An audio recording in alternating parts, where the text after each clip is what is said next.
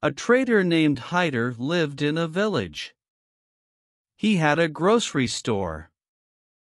Being only one such store in the village, it had a good sale. He had two beautiful and talented daughters.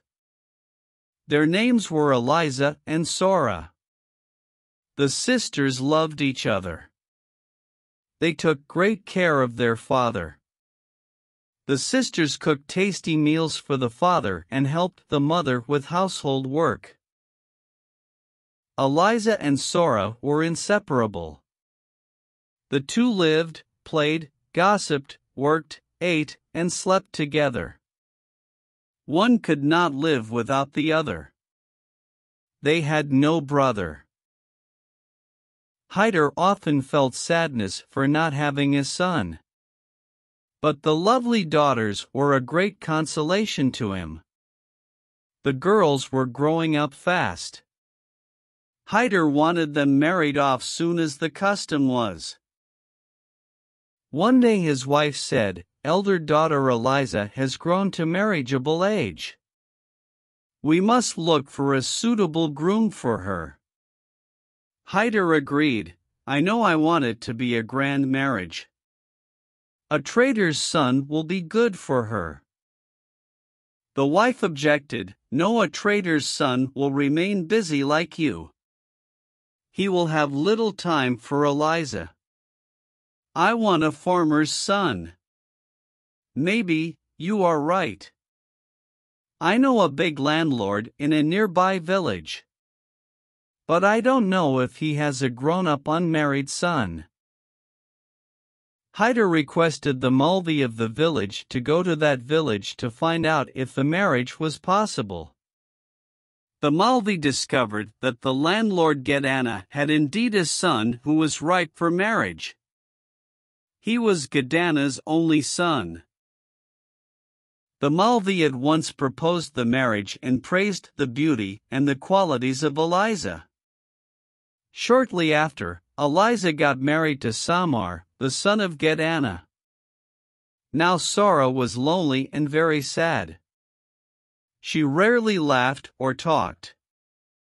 She would remain lost in the memories of Eliza. Meanwhile, Eliza was happy in her new home. The family had big lands which grew great harvests every season. Whenever Eliza came to meet her parents, she was full of praise for her husband and father-in-law.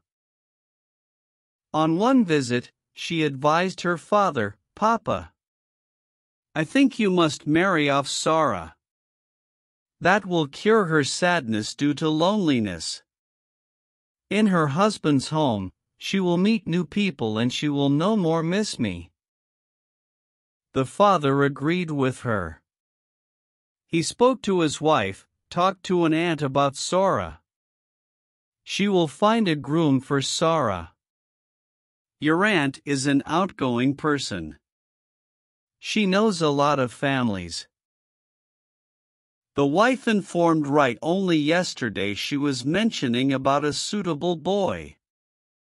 "I didn't show interest because I thought if Sora also goes our lives would become empty."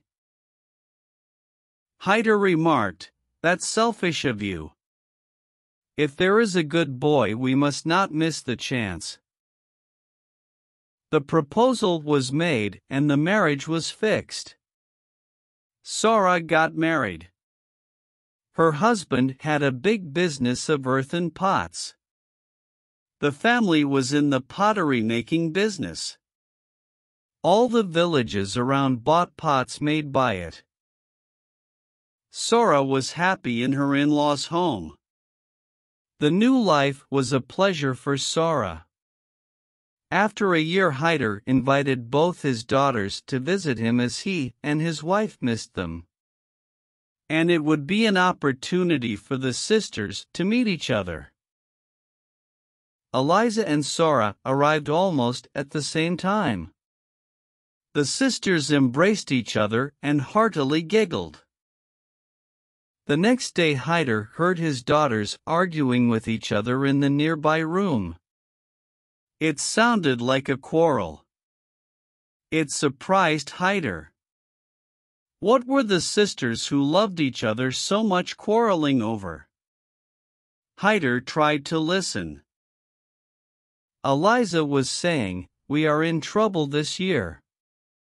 There are signs of famine, a great drought.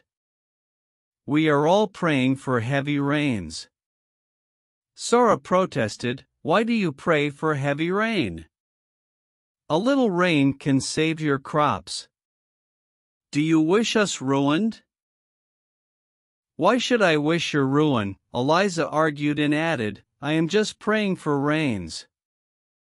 Heavy rains so heavy that the sun shouldn't appear for weeks."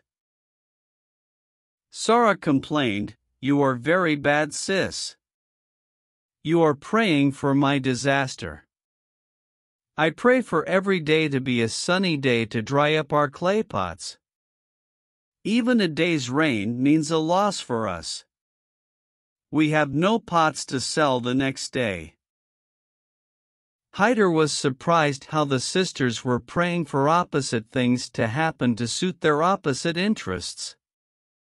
Hyder was sad about marrying off his daughters and the family having opposite needs and interests.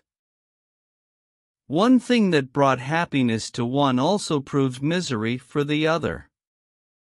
Having opposite interests, the sisters no more loved each other.